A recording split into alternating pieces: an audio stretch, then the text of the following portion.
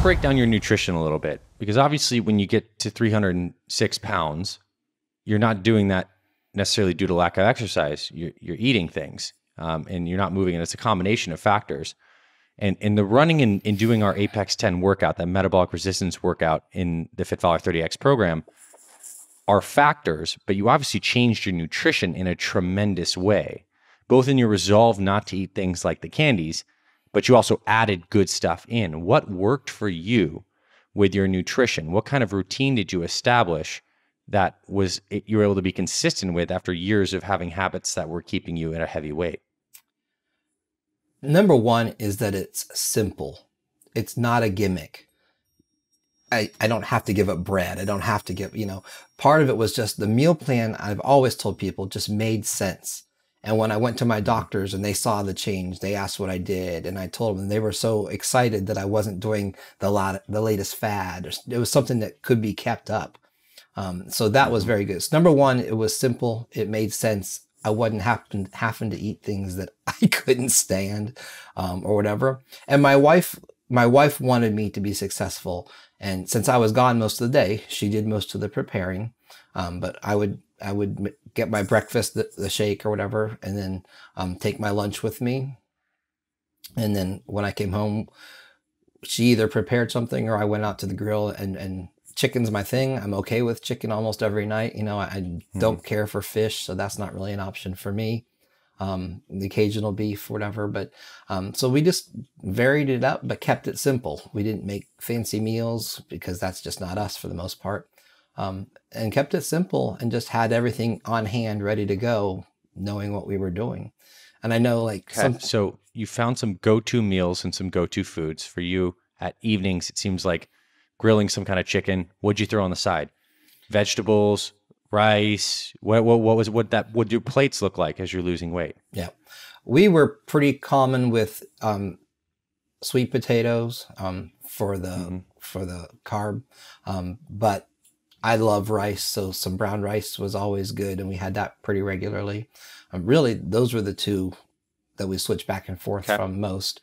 Quinoa, we added quinoa back when I thought it was quinoa, so found out how to pronounce it and prepare it, and it wasn't so bad. I liked that. Then vegetables, we asparagus, broccoli, salad were probably our biggest ones. Sometimes squash, zucchini, stuff like that. Yeah, and then just in the breakfast, you mentioned shakes for breakfast, and this is something that we've been recording new episodes on, the importance of regimenting your nutrition to get like a consistent routine, so you don't have to think about it. And one things our most successful members use these morning shakes because they're simple, they're easy. You throw the stuff in the blender, and it tastes great and it keeps you full. Talk to us about that, because that was probably a big change. I imagine you weren't making shakes beforehand in the morning, but you started doing it when you joined Fit Father. Tell us about that.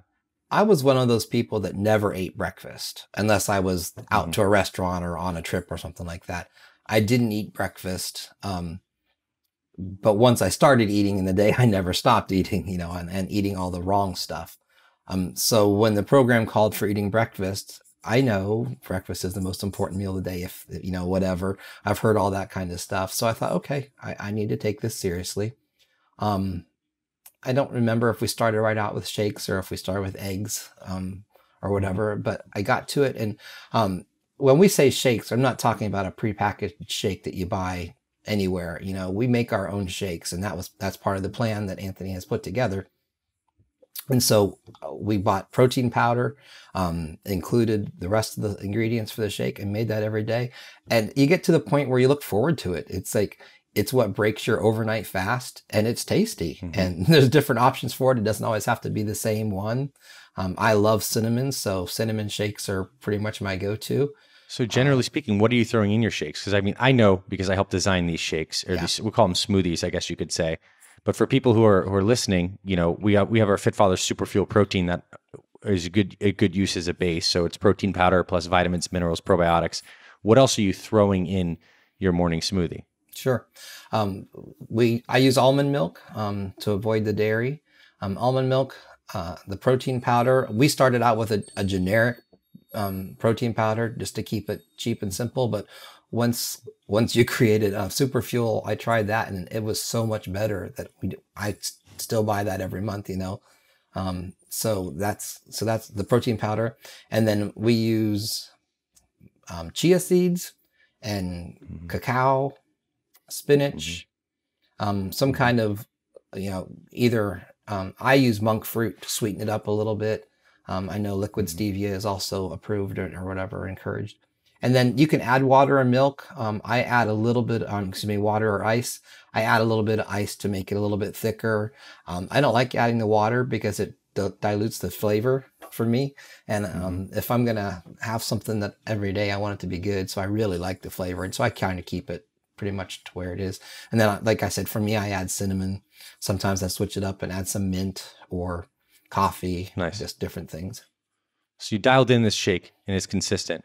And I want to highlight something is you were a guy who was not eating breakfast, which is not necessarily a problem if your nutrition's good later in the day, right? Because one of our meal timing schedule setups we recommend is intermittent fasting. Like some guys, it is fine to skip that first meal and push it back, but you were in a trap.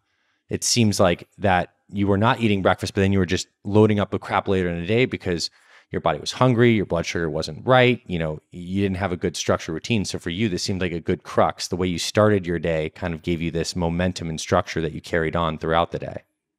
Yeah, you don't get to 300 pounds by just eating 2 meals a day that are good.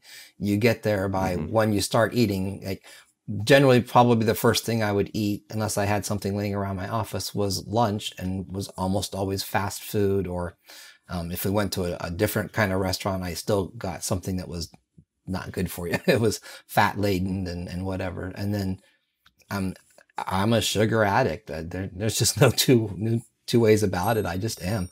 I love cake. I love donuts. I love certain candies. Chocolate sometimes. It's not my big thing, but it is, you know, so potato chips or ice cream at night. I gave up Coca-Cola a few years before I started the plan. So I was already pretty much drinking water, but it would have only been 2 or 3 glasses a day. Nothing that would have sustained me. For the long, I mean, I still got dehydrated. So I was eating junk once I started the day, and then switching over to begin with the shake, and then preparing my lunch and waiting till supper to eat. And again, somehow or another, I found the intestinal fortitude to not snack at night.